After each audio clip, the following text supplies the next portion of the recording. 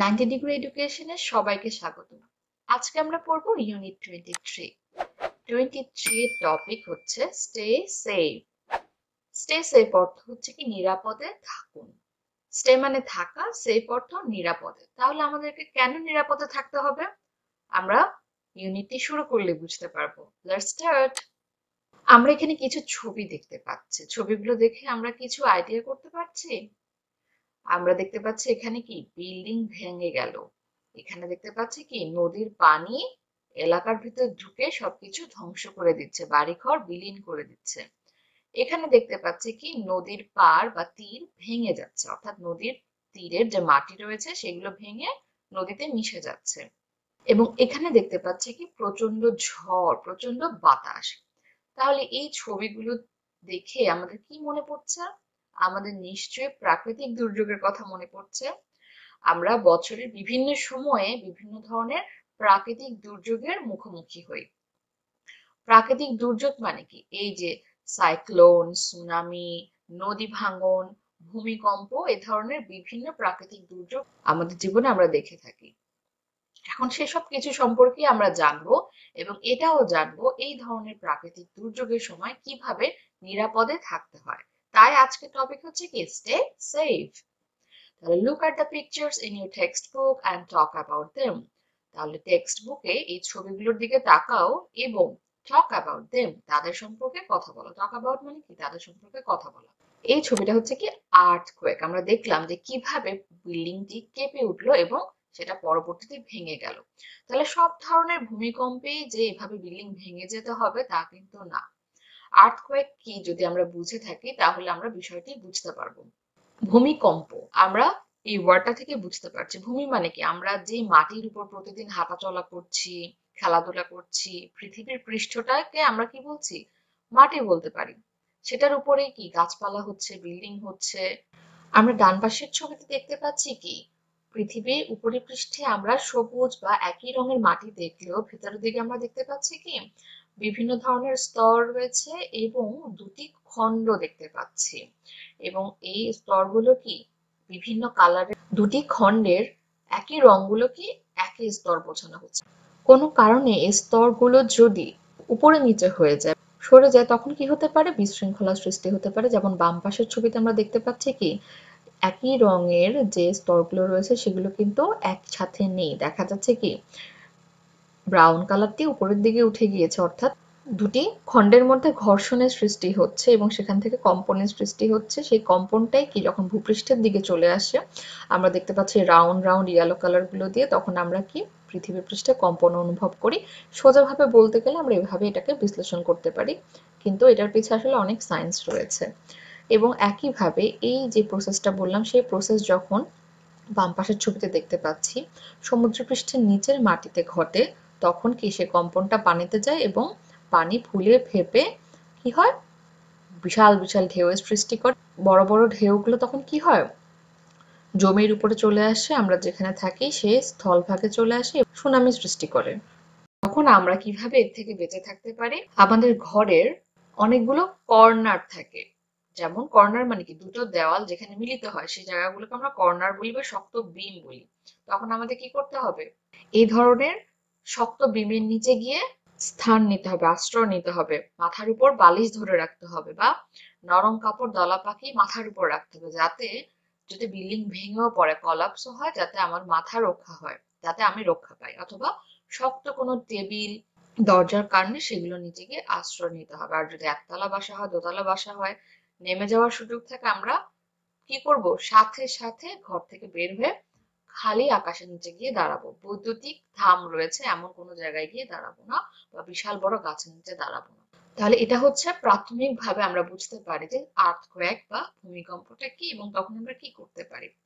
আমাদের যদি ইন্টারেস্ট থাকে, আগ্রহ থাকে, আমরা কি করতে পারি?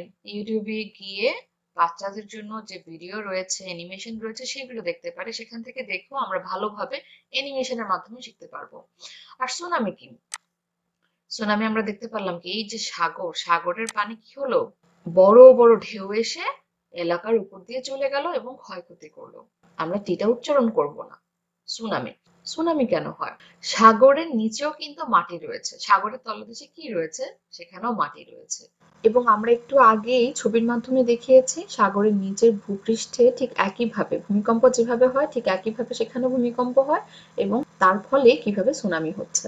এছাড়া বিভিন্ন আরো অনেক কারণে সুনামি হয়ে থাকে। তখন কি হয়, বন্যার সৃষ্টি হয় এবং অনেক ক্ষয়ক্ষতি হয়, গাছপালা, জমি, আবাদি জমি, মানুষের ঘরবাড়ি সবকিছু পানির নিচে তলিয়ে যায়। এরপরে কি সাইক্লোন। সাইক্লোনটা কি আমরা দেখি, এই যে দেখতে পাচ্ছি কি ঘূর্ণায়মান বাতাস আমরা দেখতে পারলাম, সেই বাতাসটা কি হয়, এই ঘূর্ণিঝড়ের সৃষ্টি করে। অর্থাৎ আমরা অনেক সময় হয়তো টিভিতে দেখেছি যে প্রবল বেগে বাতাসের ঘূর্ণি, অর্থাৎ কি চক্রাকারে বাতাস প্রবল বেগে ঘুরতে থাকে।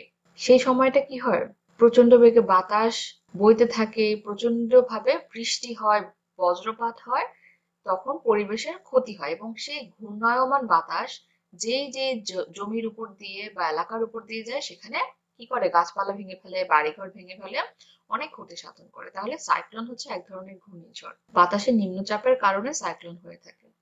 River erosion. রিভার মানে কি নদী, ইরোশন মানে ক্ষয় বা ভাঙন। আমরা দেখতে পাচ্ছি কি এই যে নদীর পাড়টা ভেঙে গেল, কেন ভাঙলো, এটারও অনেক কারণ থাকে। অনেক বেশি বৃষ্টিপাত হলে, অনেক বেশি বন্যা হলে বা আরো অনেক বিভিন্ন কারণ রয়েছে যেগুলোর কারণে এই নদী ভাঙন হতে পারে। আমরা যদি অনেক বেশি বেশি করে গাছ লাগাই তাহলে আমরা নদী ভাঙন অনেকটুকুই কমাতে পারবো। কিভাবে?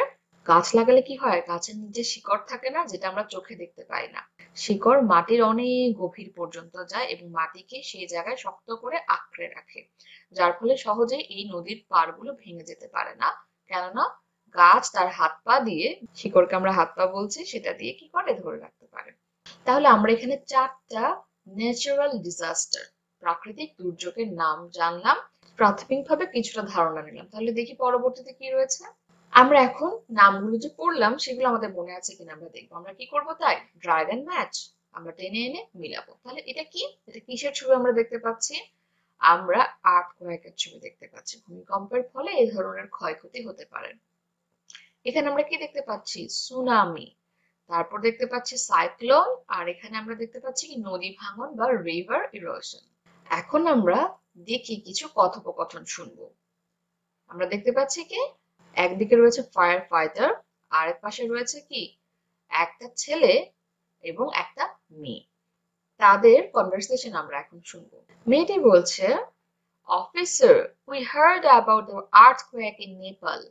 বলছে, অফিসার, আমরা নেপালের একটি ভূমিকম্প সম্পর্কে শুনেছি। হিয়ার মানে শোনা, আর পাস্ট ফর্মে হয়ে গেল কি হার্ড। অ্যাবাউট সম্পর্কে, কি সম্পর্কে, ভূমিকম্প সম্পর্কে, কোথায়, ইন নেপাল। তারপরে কি হচ্ছে, ইট ওয়াজ টেরিবল, সেটা ভয়ঙ্কর ছিল। টেরিবল মানে কি খুবই ভয়ানক কিছু, সেটা ভয়ঙ্কর ছিল, অর্থাৎ অনেক ক্ষতি সাধন করেছিল, অনেক ড্যামেজ করেছিল। তখন ছেলেটি বলল, yes, I am very sad about it. বলছে, হ্যাঁ, আমিও এই ব্যাপারটি সম্পর্কে খুবই দুঃখিত। তার অনেক মন খারাপ এই নেপালের ভূমিকম্প নিয়ে। মেয়েটি বলল, আই এম অ্যাফ্রেড, আমি ভীত। দেয়ার are many disasters in the world. তারপর কি বলছে, ইন দ্য ওয়ার্ল্ড, পৃথিবীতে, দেয়ার আর মেনি ডিজাস্টার্স, পৃথিবীতে অনেক দুর্যোগ রয়েছে। ডিজাস্টার মানে হচ্ছে দুর্যোগ। Last month we lost some of our land because of river erosion. তাহলে লাস্ট মান্থ, গত মাসে, উই লস্ট, আমরা হারিয়ে ফেলেছি, সাম অফ আওয়ার ল্যান্ড, আমাদের কিছু জমি, সাম অফ মানে কি কিছু, আওয়ার ল্যান্ড মানে জমি, বিকজ অফ রিভার ইরোশন, নদী ভাঙনের ফলে। তাহলে নদী ভাঙনের ফলে গত মাসে আমরা আমাদের কিছু জমি হারিয়ে ফেলেছি। কেননা জমি কি হয়েছে, আমরা ছবিতে দেখেছিলাম, ভেঙে নদীতে মিশে গিয়েছে। And last year a cyclone destroyed many buildings and trees. এবং লাস্ট ইয়ার, গত বছর, একটি ঘূর্ণিঝড় কি করেছে, many buildings and trees, অনেক বাড়িঘর এবং গাছপালা ক্ষতি সাধন করেছে। destroy মানে ধ্বংস করে দেওয়া, destroyed মানে পাস্ট ফর্মে ধ্বংস করে দিয়েছিল। হোয়াট ইজ নেক্সট অথবা হোয়াটস নেক্সট, পরবর্তীতে কি রয়েছে মেয়েটি জিজ্ঞেস করছে। অর্থাৎ এই যে প্রাকৃতিক দুর্যোগগুলো হচ্ছে এটা নিয়ে মেয়েটি খুবই ভীত। সে বলল যে লাস্ট মান্থে রিভার এরোশন হয়েছে, লাস্ট ইয়ারে সাইক্লোন হয়েছে, তাহলে আগামীতে আমাদের জন্য কি অপেক্ষা করছে, হোয়াট ইজ নেক্সট। তখন ফায়ার ফাইটারটি কি বললেন? ফায়ার ফাইটার মানে কি? ফায়ার ফাইটার অর্থাৎ আগুনের বিরুদ্ধে যার যুদ্ধ। এটা হচ্ছে সহজ বাংলা। আমরা বাংলায় কি বলে থাকি? দমকল কর্মী। অর্থাৎ যখন কোথাও আগুন লাগে তখন ওনারা কি করে? ছুটে যায় সেখানে আগুন নেভানোর জন্য। তাই তাদেরকে বলা হয় ফায়ার ফাইটার।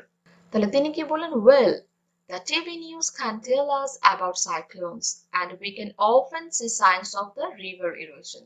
তখন তিনি বললেন যে ভালো, টিভি নিউজ, আমরা টিভিতে বা টেলিভিশনে খবর দেখে থাকি, সেটাকে বলা হচ্ছে কি TV news.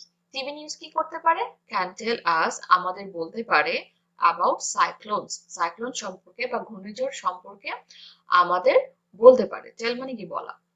And we can often C, এবং আমরা প্রায়ই দেখতে পারি, অফেন মানে কি? প্রায়।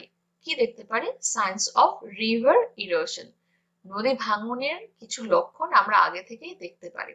কেননা যখন নদীর পাড়ের মাটি ভাঙতে শুরু করে তখন সেখানে কি মাটিতে আমরা ফাটল দেখতে পাই, সেখান থেকে আমরা আগে থেকে বুঝতে পারি যে নদীটা বা নদীর তীরটা ভেঙে যাবে। তখন আমরা কি করতে পারি? নিরাপদ জায়গায় আশ্রয় নিতে পারি।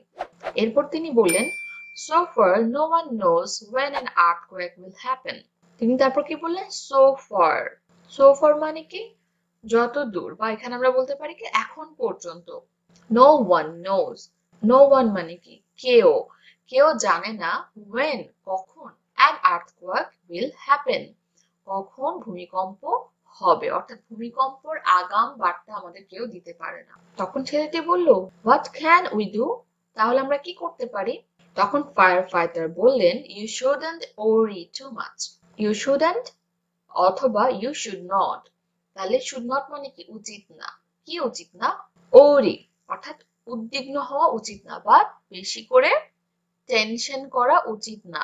we can prepare for natural disasters, বলছে প্রাকৃতিক দুর্যোগের জন্য আমরা তৈরি হয়ে থাকতে পারি। প্রিপেয়ার মানে কি? তৈরি হওয়া। কিভাবে তৈরি হতে পারে সেটা জানার জন্যই বললো, হিয়ার ইজ আ লিফলেট, এই যে এখানে একটি লিফলেট রয়েছে। লিফলেট মানে কি? কোন ধরনের একটা প্রচারপত্র বা ম্যাগাজিন বা নিউজ পেপার বা যে কোনো কিছু যেখানে লেখা রয়েছে কি করতে হবে না করতে হবে। তাহলে এই কনভারসেশনটা আমরা পড়বো এবং এখান থেকে যে সব অর্থগুলো আমরা জানি না সেগুলো কি করব? বোঝার চেষ্টা করব এবং গ্রামার গুলো একটু ফলো করার চেষ্টা করব। এখন এই যে আমরা কনভারসেশনটা পড়লাম সেখান থেকে আমরা কিছু প্রশ্নের উত্তর দিব। তাহলে প্রথম প্রশ্ন কি?